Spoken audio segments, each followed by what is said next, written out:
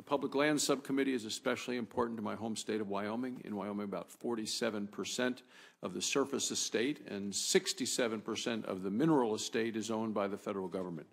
This means that decisions made in Washington have an extraordinary impact on the people of Wyoming. As chairman, I will ensure that we bring scrutiny to these decisions, especially those that put federal lands in the West at a competitive disadvantage to other areas of the country when it comes to energy and specifically mineral production. Today, this subcommittee will examine the Bureau of Land Management's final rule on hydraulic fracturing.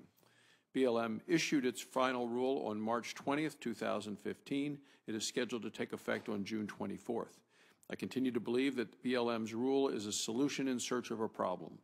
Wyoming has among the strictest hydraulic fracturing regulations in the country, and these regulations already apply to federal lands within our state. In 2013, the Wyoming delegation called on Secretary Jewell to exempt Wyoming and other states from this rule.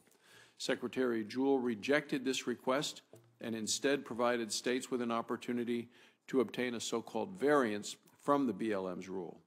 I'm interested to know how the variance process works and whether states have any interest in pursuing it. I'm also interested in understanding the larger impact that this rule and other regulations will have on oil and gas production in the West. In addition to the hydraulic fracturing rule, the Obama administration plans to issue 3 other major rules for oil and gas on federal lands. The administration plans to issue a new rule for natural gas venting and flaring, and also rules which would increase royalty rates. These regulations and those that the administration has already imposed have put Wyoming and the West at an even greater disadvantage to other areas of the country. According to the Energy Information Administration, federal onshore natural gas production has decreased by 22% since 2009. 22%. EIA has found that federal onshore natural gas production makes up a smaller percentage of total U.S. gas production than it has in the last 11 years. Federal onshore oil production also makes up a smaller percentage of total U.S. oil production than it has in 9 years.